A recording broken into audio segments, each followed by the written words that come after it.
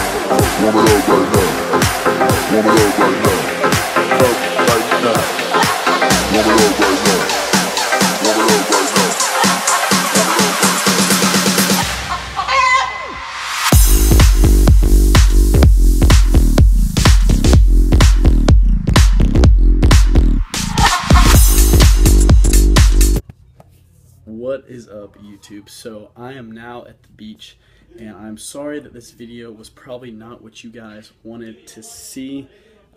All day today I've been trying to download these GoPro videos. I had that shoulder workout which you guys were able to see, and then a back workout the day before that the back workout that I did yesterday, and the shoulder workout was the day before.